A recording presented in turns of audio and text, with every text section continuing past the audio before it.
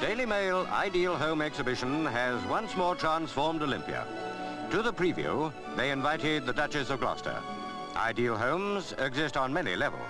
One of the stateliest is Wobourn Abbey, whose dining room, set out as on a big occasion, is represented for thousands to see. No harm in noting how the Dukes of Bedford have rubbed along, and beginning the exhibition by imagining yourself eating off gold plate. Charles XII of Sweden.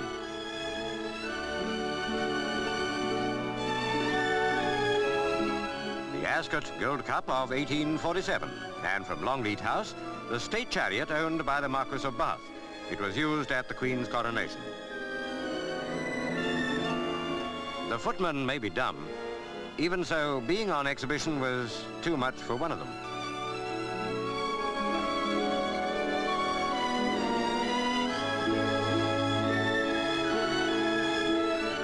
The rainbow portrait of good Queen Bess, lent by the Marquis of Salisbury. A treasure of another kind, a gold jug said to be the finest example of English goldsmithing. And still on the plane of gracious living, there's a bedroom by the Chippendale workshops. It's surely everything that anyone could wish for £2,000. What could be more convenient than the rise and fall mirror, and how useful to have a special compartment for cosmetics.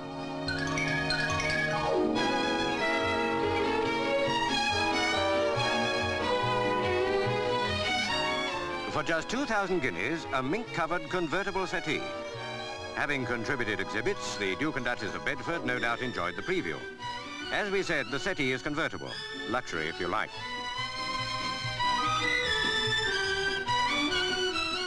Let's come down to earth, and a very pleasant earth too.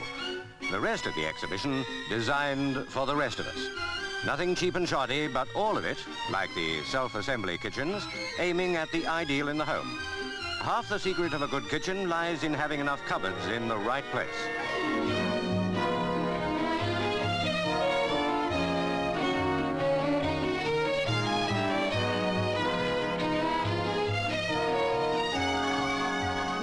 Considering how much time every housewife spends there, the kitchen is the most important room in the house. The dainty-made kitchen seems to have everything, wonderfully planned to be practically within arm's reach.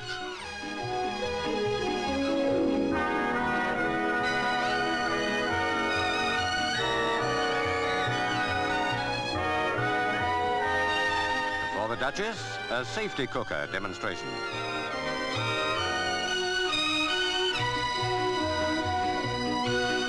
The latest idea, shoe makeup, a choice of 39 colors. So don't be content with the same colored shoes every day. Make them up in colors and designs to match the rest of your outfit.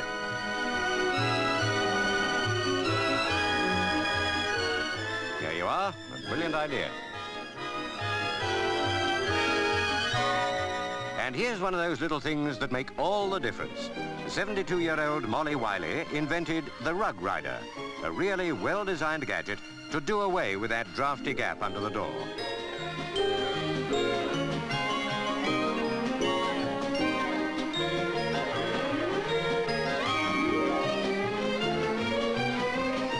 An ironing table with everything to make that tiring business a lot easier.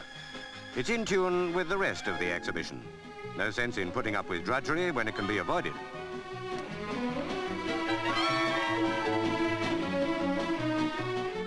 When the ironing's over, what about airing? The fold-away 5-strand line looks to be the complete answer. Of course, as every downtrodden husband well knows, life's real bugbear is washing up. So this is the era of the dishwashing machine.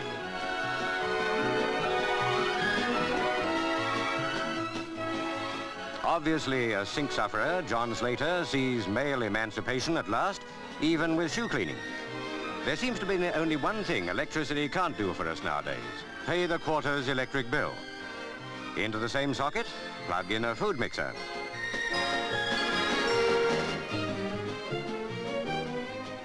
Another dishwasher is loaded from the front, not the top. Many housewives consider it a better idea, as they don't have to delve into the depths to get the things out afterwards.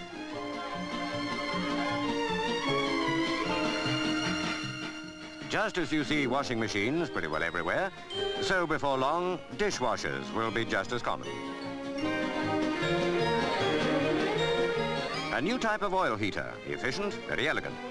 Warming a fellow in a dress shirt, an electric heater. Over to Hong Kong. You may not think of that part of the world when you're seeing the ideal home, but the arts and crafts of the Far East can teach us a lot.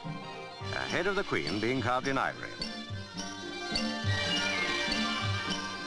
The Taiping Carpet Factory, one of the most modern in Hong Kong, retains the individual skill of craftswomen combined with up-to-date methods. Many strikingly beautiful designs are the result.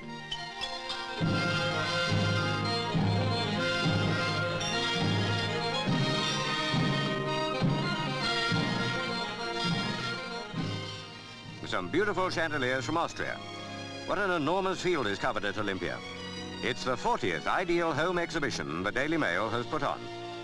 It was a brilliant conception when it began in 1908, and the interest goes on increasing. As gardens are a part of the ideal home, they're always a big feature of the exhibition. Here, a Belgian cacti garden.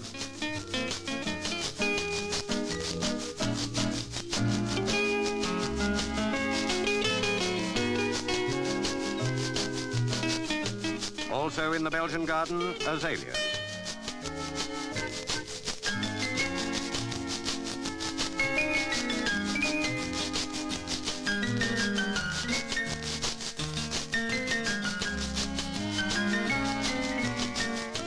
A tropical garden. About 1 million people will wander through before the month is over. Many will wonder how it has all been done. Many who are gardeners may go away in despair. Finally, some houses. Prominent are some that get right away from conventional architecture. And of them, perhaps the most striking is the Daily Mail house, called An Adventure in Design. The upper floor is planned to catch all the light that's going. Very important in a country like ours, where the light seldom dazzles.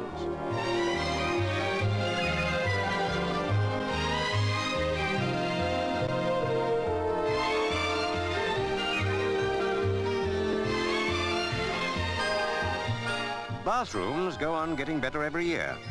They can be improved inexpensively, but it's nice to have a peep at one where money's been no object. The tap's running. Half an hour on the phone and she'll be underwater.